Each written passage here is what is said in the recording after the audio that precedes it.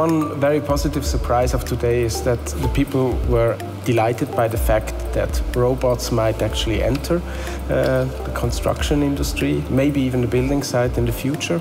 And on the other hand, they were also very open and enchanted by the, let's say, architectural possibilities of what these new construction systems kind of contain.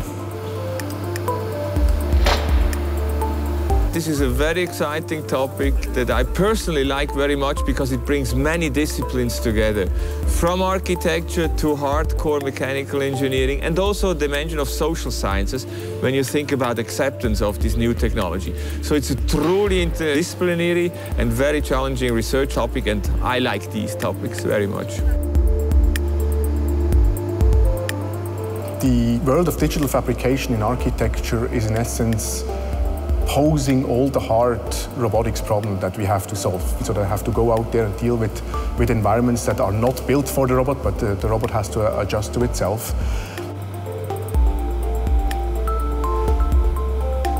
We have a lot of interfaces from all different components that kind of have to talk to each other.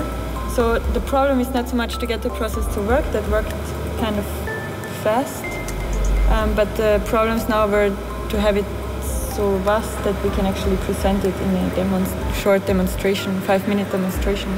That's the balance, is that I think engineers might tend to overthink things and have the idea of how it's going to work perfectly, and then when it works that way, it's going to work for every problem ever. And that's an easy way that we start to think.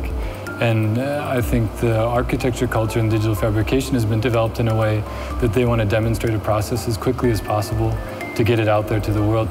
So these two sides combining, I think it ends up in a nice place where we want to come up with complete solutions to the problems, but at the same time make sure that it's focused enough that we can demonstrate it in a short amount of time. The last 4 months exposed to us the amazing complexity of the system.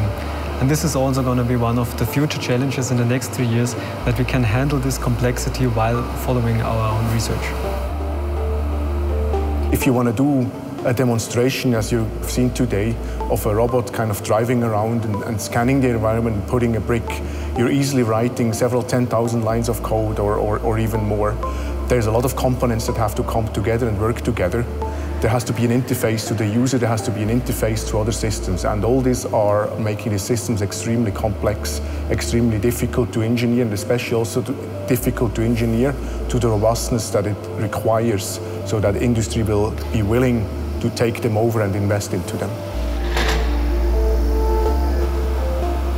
The next wave of, let's say, industrialization of the building industry is certainly going to happen in prefabrication, where you have robots that can collaborate very closely in close interaction with humans. That can happen in a lot of, let's say, of the prefabrication industries in Switzerland. For example, you already have the wood fabrication industry, the timber industry, which is already well developed, which could now even go further in that. At some later stages, maybe the robots one day might be on the building site. That's probably more in the future, let's say 15 to 20 years ahead. There's always risks in life.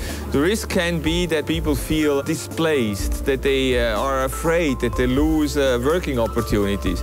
And here we have to counteract them by making them clear that this just creates more opportunities for intellectually more rewarding work.